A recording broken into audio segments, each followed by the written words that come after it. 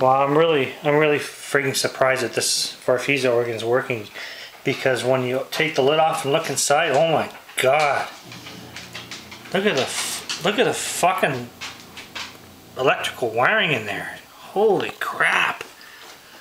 It's just ridiculous. Look at all the shit in there. Crapola. Fuck, man, it's looks like a fucking pinball machine in there.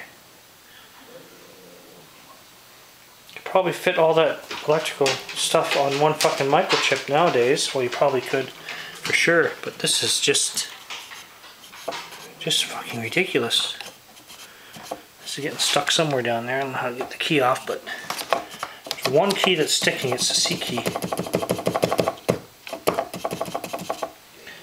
Oh my god.